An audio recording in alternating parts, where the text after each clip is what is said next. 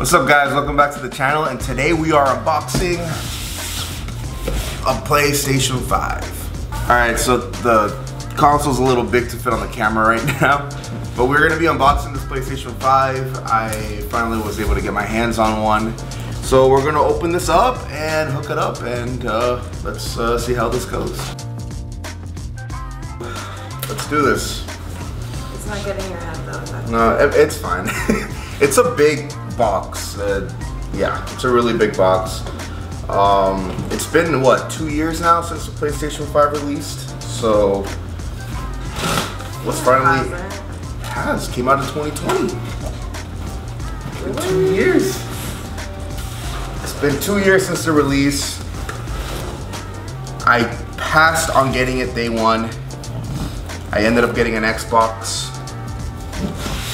And now we're finally got the PlayStation 5. I'm happy to get it with the God of War bundle, because that'll be the game I'll be playing day one. We got the controller right here. We got the manuals, but I mean, who reads these, right? CIB. CIB though. Oh, we got the kickstand for the thing, for the console.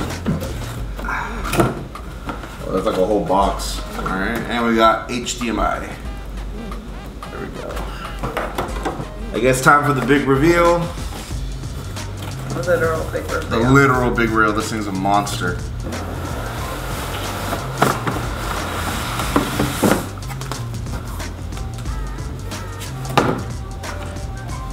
The game, unfortunately, it is a digital download, which really sucks. For now, all digital will have to do.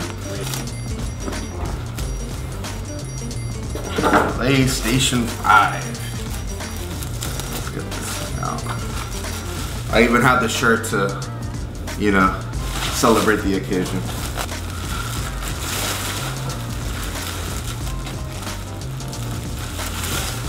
There we go. This thing is about almost the size of my arm. Literally all the way up to here. This is crazy. So we got our USB input there. Power buttons, I'm assuming. This goes in here. Let's open up the controller. So then this is our controller.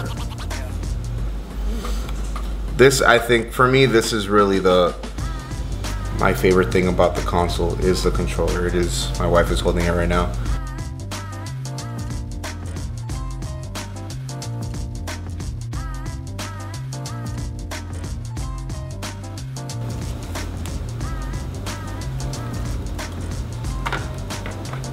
Oh. It just goes there. Okay, cool. It has like a rubber, it has a rubber grip here. So it grips the console there so it doesn't slide. So that's how that works.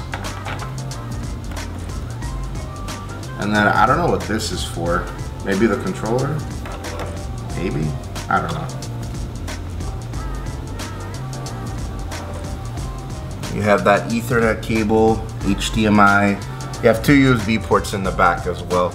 And then you have the power cable as well. So this thing is great, it's a beast. So now what we're gonna do is we're gonna go plug it in, set it up. All right guys, so I've connected the PS5. I'll show y'all how it looks. This is where it is right now.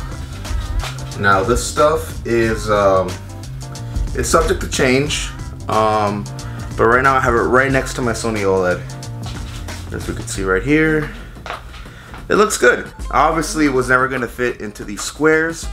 Here's my PS4. It's officially been unplugged. There's my little dog, Toby. It's officially been unplugged. I will be putting this back into its original packaging. For now, I'll just leave it there. Just because, I mean, why not? I don't wanna leave an empty space. So I think for now, I will just leave the PS4 as is.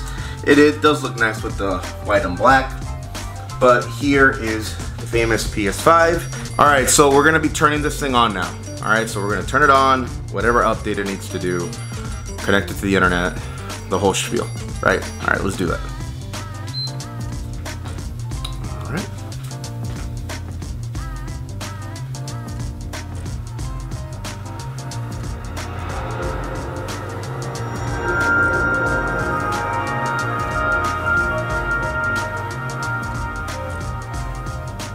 Alright, that was pretty cool. Alright, so while it downloads, I guess I could talk a little bit about why now I'm getting a PS5. I feel like now is a good time to get into the new generation of consoles. I do admit that when I went and got the Xbox Series S, because I do have an S, it's right here, right there. I do admit that when I got that, it was a little rushed. I was bought into Game Pass and what it worked, but things haven't really worked out on the Xbox side, at least for me personally. I look at PlayStation, and at least they have some exciting games coming in the future. I'm still keeping the Xbox for Starfield next year. I'm excited for that, but I do feel that now, it took a while for PlayStation to get going, but I do feel that the games are starting to come. There is an exciting roadmap next year and moving forward, so I think it is a good time to jump in. And also, I do feel that you shouldn't have to pay scalper prices to get a console. And I did want to get it when it came out. It wasn't possible to get one, and because of that reason, I did lose motivation in getting a PlayStation 5 early. So I decided to wait, and I waited for a while. We're at the end of 2022, so it's about 2 years since the console released, and we're finally starting to see stock, at least in my area. I live in South Florida, so I've been to GameStops, I've seen them. I've been to Best Buy's, Walmart's, they have them on their website. So yeah, they're finally in stock and available for you to be able to buy it at the MSRP price. So I think it is a good time to dive in, and I'm excited. I have a lot of good games that I have got through the Black Friday deals and just through trades that I am excited to try out. So that is why. All right, guys, let's keep going. Wow. So far, this is a great little, I love the hub menu. It's great. And we're set, guys. I say let's just start downloading God of War and get ready to play this sucker. Alright.